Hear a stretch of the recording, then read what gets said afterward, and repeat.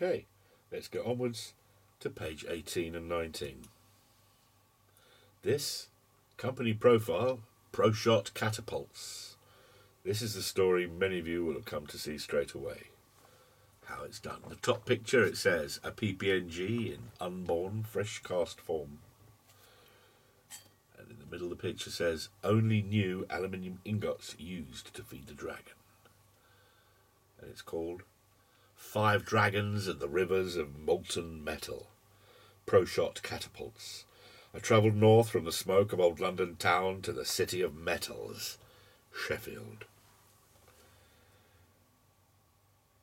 I went in the hope of learning how the 4th successive son of the line of Hogan came to inherit mastery of the fire-breathing dragons. For Dragon Master Pete has 5 in his foundry, enslaved forever to work for the good of mankind, melting metal with fire. Way back in the smoke of his fathers, before the time of technology, Peter's ancestors learned the secrets of metallurgy, and they are held safe to this day by the 4th generation Sir Peter Hogan of the Order of the Foundry. With his dragons chained, Peter can melt metal and cause it to flow to his whim. He has his team of champions to fettle and work the rivers of molten metal, to create things, wondrous things, things I wanted to see. Okay, enough already. But truly, this is not too much of a leap of the imagination, because this article is about ProShot catapults, the world's finest cast metal catapult makers.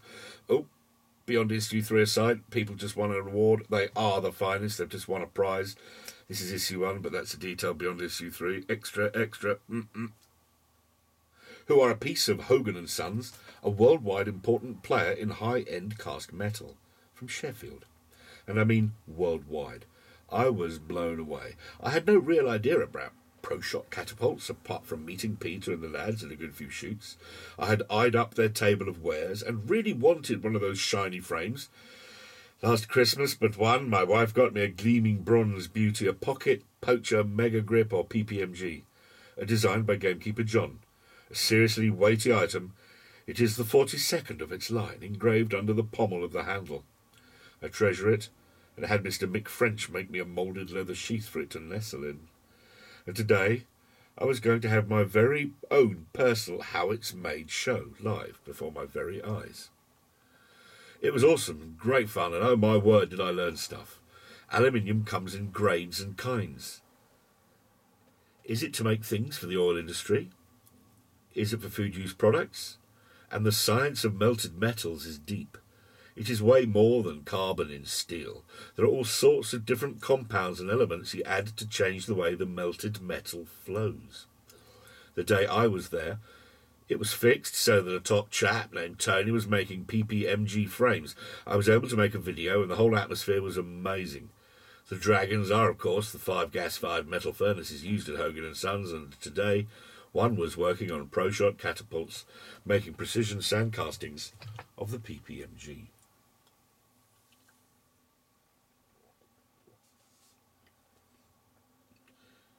The smoke of the foundry gets in your clothes. The nose and smell. The smoke of the foundry gets in your clothes and nose, and its smell is very distinctive.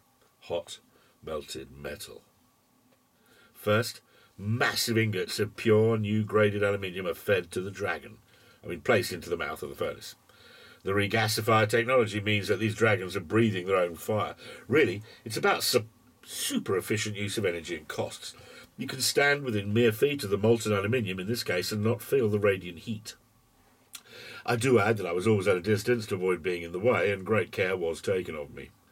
I watched as the moulds were made and learned about phenolic resin and acid, and how it was mixed with moulding sand by a machine that calculated how much to add depending upon the ambient temperature. It was deep. But the sheer skill I saw as Tony made moulds and removed their wooden formers was like something you see in a video. Still not as awesome as seeing him get a big old ladle and pour molten aluminium. Still not as awesome as seeing him get a big old ladle and pour molten aluminium into the assembled PPMG moulds. The liquid silvery flow of melted swirling metal was entrancing. But the most wonderful thing I learned that day was that Mr. Peter Hogan, he who deserves a knighthood of the catapult community, I think, was every bit as entranced as me. He may be fourth generation, he may be in the top job at an outfit that makes castings for massive companies and royalty of both football and actual countries, but the governor has never, ever stopped loving that moment when the liquid metal that costs so much to melt freezes again. He utterly adores it, and I realised this as I was filming. You can hear his indulgent chuckle at the end. Okay, let's just go through the last couple of captions there. Quality first. Quality counts. Tony did smile, but it broke the autofocus. Yes, I was told this man here wasn't likely to smile. Tony precision pours liquid aluminium and super accurate resin reinforced sand casting mould. Right, let's crack on. The story of ProShot catapults is long, but in Slingshot World magazine we need only know that our frames are the best they can be. The designs are many and varied and include, by happy permission of the original designers, the gamekeeper John, call him GKJ, PPMG, as we see here, as well as the earlier PPSG, a legendarily unforgiving piece of kit for the unwary, terrifyingly accurate sniper in the hands of the expert.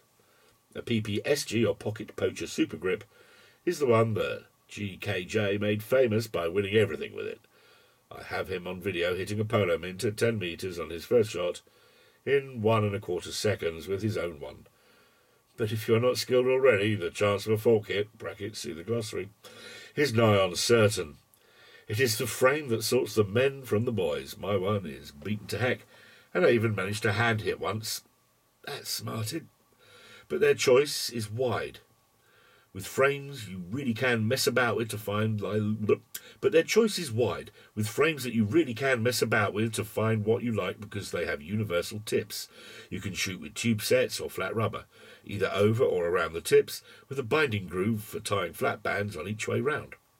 So many kinds, and aluminium, brass or even bronze if you like, and all of them finished by hand to a very high quality level. ProShot catapults are often trusted by top-end catapult frame designers to make cast versions of precious frame shapes. They've made multiplex plywood. I saw an Asa Wilson cast set he has made for research. I saw it before Asa did. All in all, I came away awestruck and a bit in love with melted metal. A massive thanks to everyone, in the team of course, at ProShot Catapults for treating Slingshot World magazine like we were VIPs. Find the video here, and I've popped a little link into it. This picture here says pure essence of ProShot catapults. And the top picture, special order castings, just 3, awaiting hand finishing.